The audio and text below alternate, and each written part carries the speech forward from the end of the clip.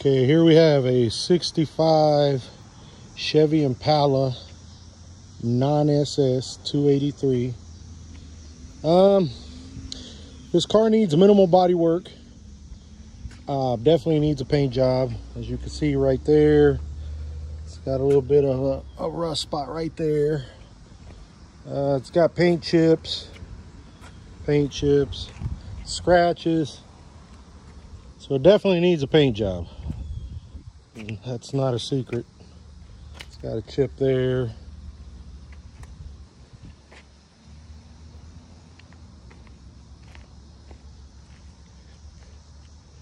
The body's actually pretty straight on it. It's got some bubbles there, as you can see. It's got some more bubbling there. It's got a crack here. Paint chips. It's got brand new chip foos wheels, brand new tires.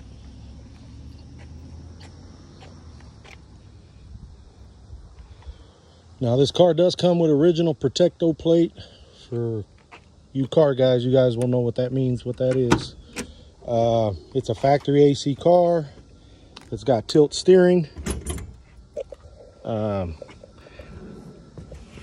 Let's check out the trunk. It's got a good VIN plate.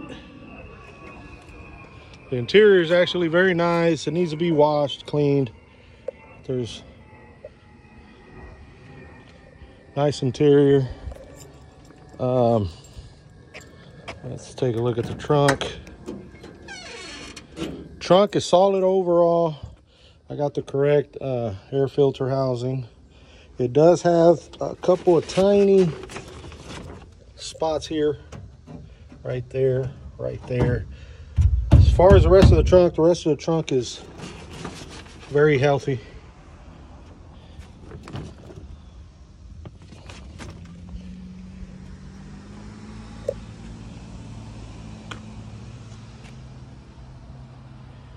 Usually you'll find a lot of rust right in this area here, the water channels. Everything looks pretty good.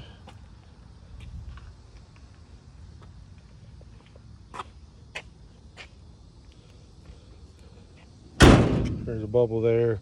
So it's definitely going to need a little body work. One thing I can say about this car is that it runs like a champ. I mean, it's very strong running 283. Shifts really good.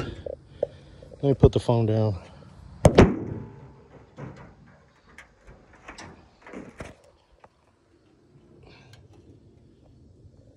It's got all the original components to the air conditioner, and it actually works, but it needs to be charged. So that's a bit of a challenge because it hasn't been converted over to the new Freon. But you can find cans on eBay.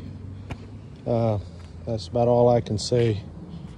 It's got power brakes, power steering. Solid running 283. We'll start it up. Runs really good. It's got cherry bomb exhaust.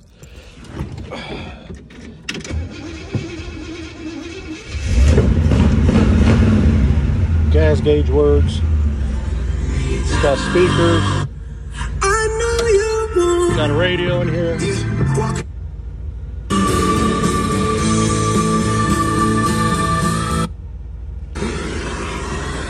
I'll mess with that later.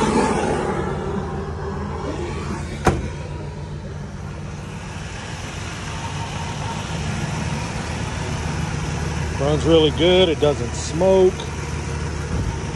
No rattling, no knocking, no ticking, none of that. No smoking.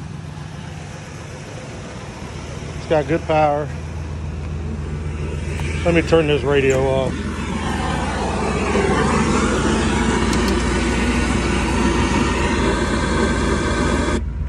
It's got a radio in it. It's got speakers, which they cut out, which I don't really agree with, but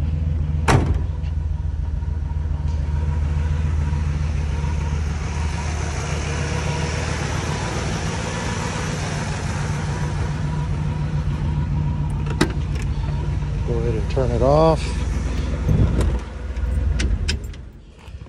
Now let's check out the underside. Underside is super solid. There's the frame. This does not have an X frame like 64 and under, so the frame is right along the rockers. Usually they rust out right in here, so you got to be careful. This one is as solid as can be.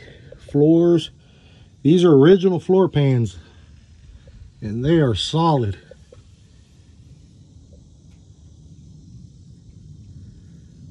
Absolutely solid under here. Let's take a look at the passenger side. Same ordeal. Super solid car underneath. So it's an easy project. I mean, that's about as solid as it gets. Original flooring. Not a hole in the floors. Cherry bomb exhaust. Frame is solid.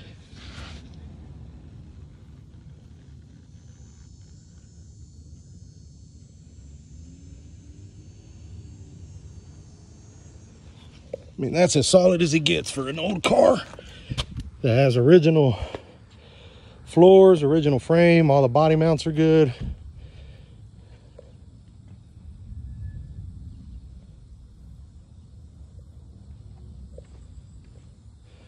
I've actually been driving this one all day today. Top works, goes up, goes down electrically.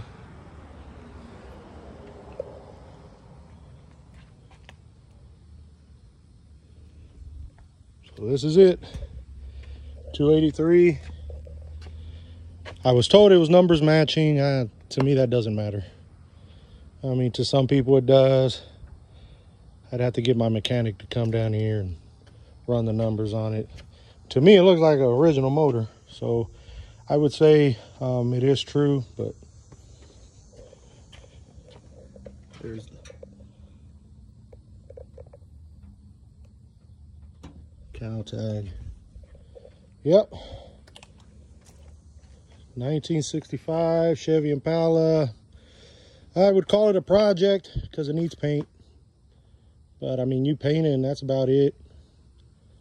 You'll have yourself a nice car.